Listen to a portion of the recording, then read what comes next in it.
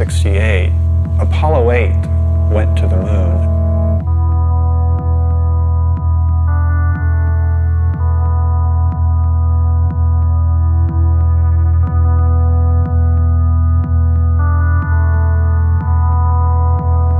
They didn't land, but they did circle the moon. And I was watching it on television, and at a certain point, one of the astronauts casually said, "We're going to turn the camera around and show you the Earth." And he did. And that was the first time I had ever seen the planet hanging in space like that. And it was profound. I think that for me, like for many other people, it was quite a shock. I don't think any of us had any expectations about how it would give us such a different perspective. I think the focus had been, we're going to the stars, we're going to the other planets, and suddenly we look back at ourselves and it seems to imply a new kind of self-awareness. One of the astronauts said, when we originally went to the moon, our total focus was on the moon. We weren't thinking about looking back at the Earth. But now that we've done it, that may well have been the most important reason we went.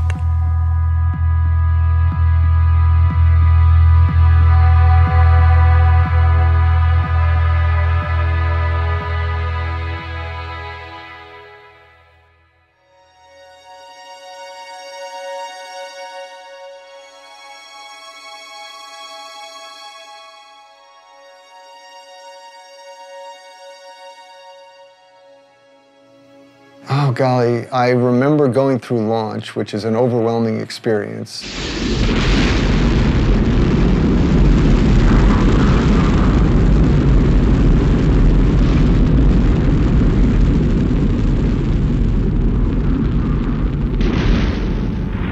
The engines cut off. I felt myself floating out of the seat. I floated over to the window, looked out, and we were coming up over the coast of Africa. And that's when it hit me. I'm in space. And, you know, I just got incredibly excited because it's something I had dreamed about since I was 6 years old. I think you start out with this idea of what it's going to be like. And then when you do finally look at the Earth for the first time, you're overwhelmed by how much more beautiful it really is when you see it for real. It's just like it's this dynamic, alive place that you see glowing all the time. It was truly incredible to be up there doing what I always wanted to do my whole life, and then to kind of glance back at our planet and see that view was just tremendous. I can only describe what I've seen. You know, looking down at the Earth and you see that line that separates day into night slowly moving across the planet.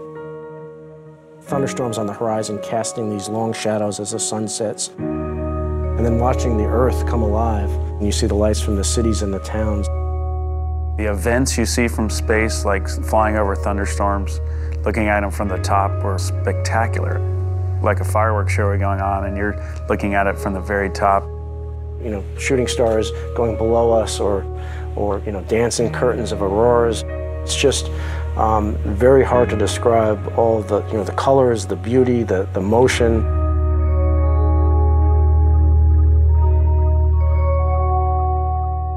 My job as lunar module pilot was to be responsible for the lunar module itself and responsible for the science on the moon. So when we started home, I had a little more time to look out the window than the other guys because most of my responsibilities were completed. We were in a particular mode called the barbecue mode. So we were flying like this and rotating like that. What that caused to happen was every 2 minutes, a picture of the Earth, the moon, the sun, and a 360-degree panorama of the heavens appeared in the spacecraft window. And I had studied astronomy and I had studied cosmology and fully understood that the molecules in my body and the molecules in my partner's bodies and in the spacecraft had been prototyped in some ancient generation of stars. In other words, it was pretty obvious from those descriptions, we're stardust. Well, that was pretty awesome and powerful, particularly since I had a little more time at this point to be reflective and to think about it. Awe, I think, is one of those words that you have a better understanding of once you see it, too. I felt like, you know, using the word awesome was totally appropriate when it came to describing what the planet looks like.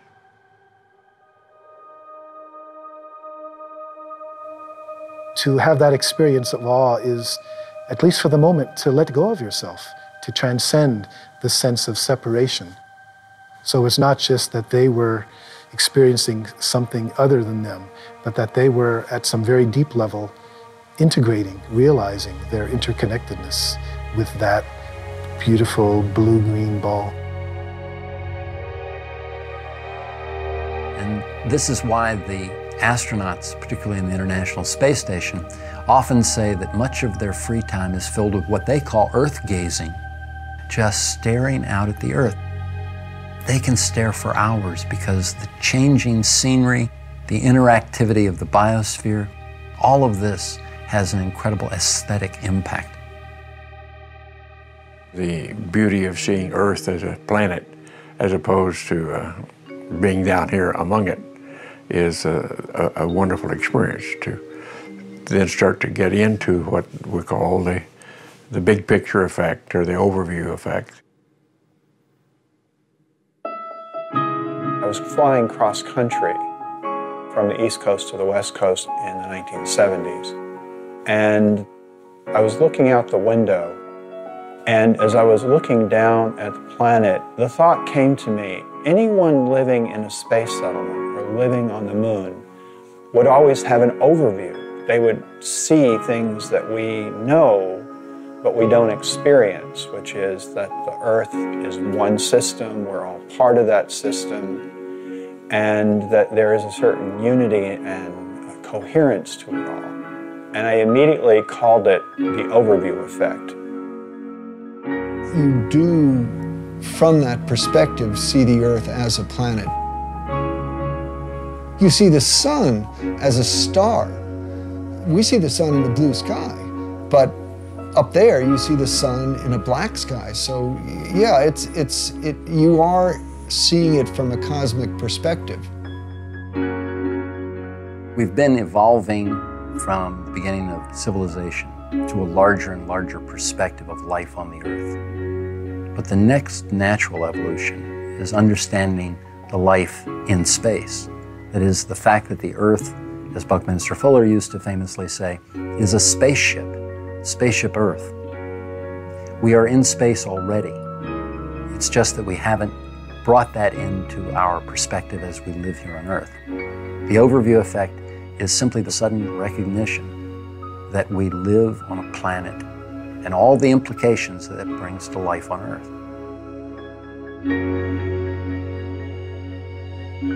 When we look down at the Earth from space, you know, we see this amazing, indescribably beautiful planet. It looks like a living, breathing organism, but it also, at the same time, looks extremely fragile. Because you go outside on a clear day and it's the big blue sky, and it's like it goes on forever, right? And how could we possibly, you know, put enough stuff into it to fill it up with things that really change it? And yet, you see it from space, and it's this thin line which is just barely hugging the surface of the planet.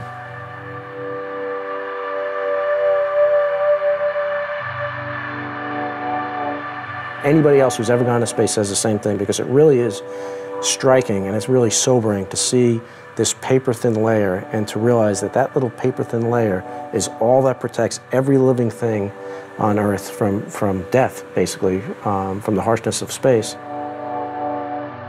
There's this very poetic concept that a lot of people express, that there are no boundaries from space. And I've heard a lot of my astronaut colleagues say that. Unfortunately, it's not true. You do see boundaries. They're mostly the result of human impact. You can see erosion, clear cutting of forests, and you know, it's a long litany of environmental impact that we've had on our planet, and that's something which, when you see it from a cosmic perspective, makes you really appreciate the concept of spaceship Earth. I mean, we're all here together.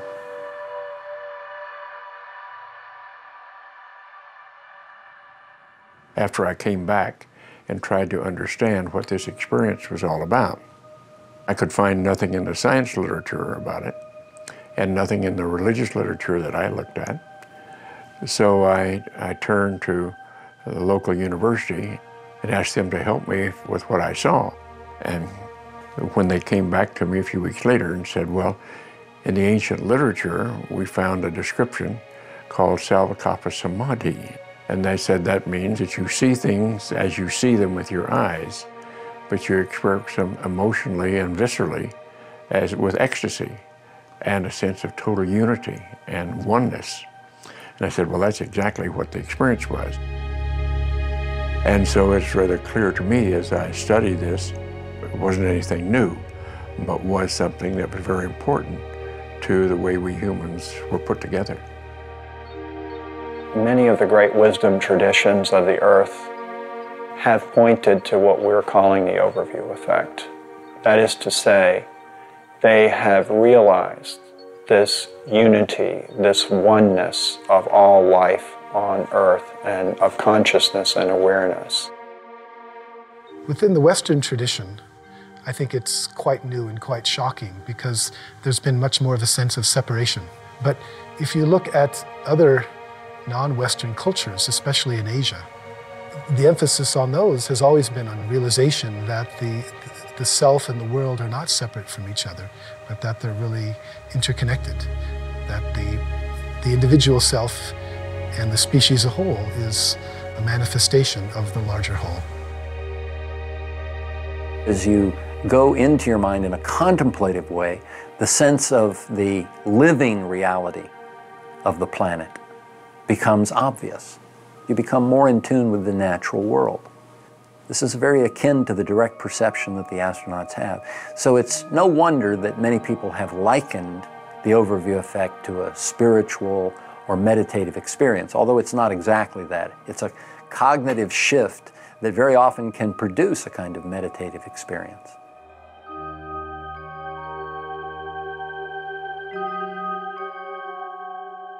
I'm sure we all interpret it somewhat differently. I know some of the fellows go right to a religious explanation.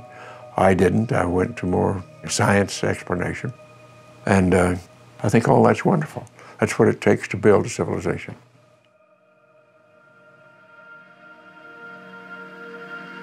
This view of the Earth from space, the whole Earth perspective, I think is the true symbol of this age. And I believe that what's going to happen is there's going to be a greater and greater interest in communicating this idea, because after all, it's key to our survival. We have to start acting as one species with one destiny. We are not going to survive if we don't do that. We're seeing very clearly that if the Earth becomes sick, then we become sick. If the Earth dies, then we're going to die. People sense that something's wrong, but they're still struggling to go back and find out what the real roots of the problem are. And I think what we need to come to is the realization that it's not just fixing an economic or political system, but it's a basic worldview, a basic understanding of who we are that's at stake. And a part of that is to come up with a new story, a new picture, a new way to approach this and to shift our behaviors in such a way that it leads to a sustainable approach to our civilization as opposed to a destructive approach.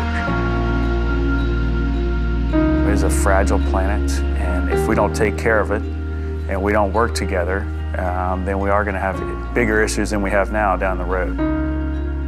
On a grand scale, that's, we're basically all living in this one ecosystem called Earth.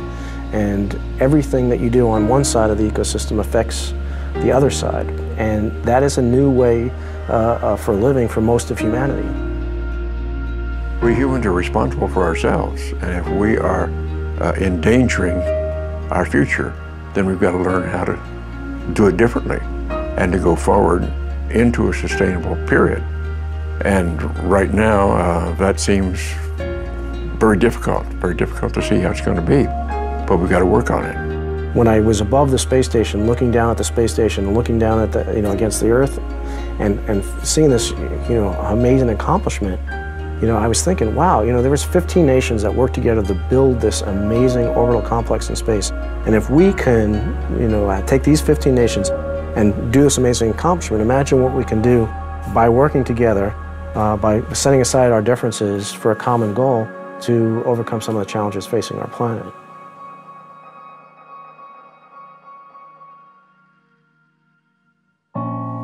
We have this connection to Earth. I mean, it's our home. And I don't know how you can come back and not, in some way be changed. It may be subtle. You see differences in, different people and the just general response when they come back from space. But I think collectively, everybody has that emblazoned on their memories, the way the planet looks.